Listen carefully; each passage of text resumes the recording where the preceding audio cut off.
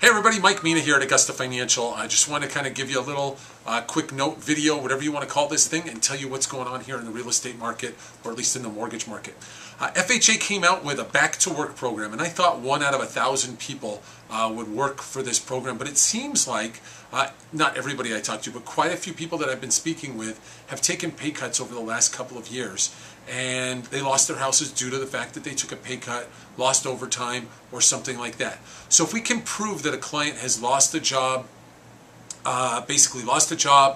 taken a pay cut of 20% or more, or something to that effect, and that coincides with the time that they lost their house, they only have a 1 year. That's 1 year waiting period to do the back to work program under FHA.